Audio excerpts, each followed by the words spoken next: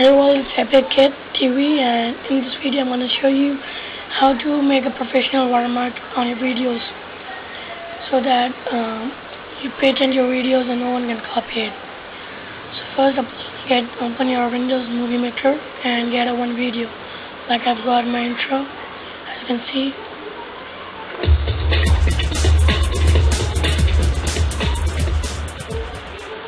Sorry about the lag, but it's lagging because of I am recording the screen. So but you will be able to learn how to make a watermark.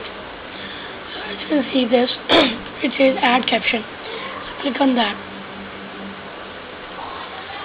Now you get it says enter text here, so you're gonna enter text like I put Epic Kid TV, right?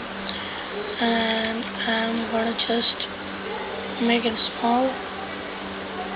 Right now, you can position it wherever you want. For example, like in bottom left corner.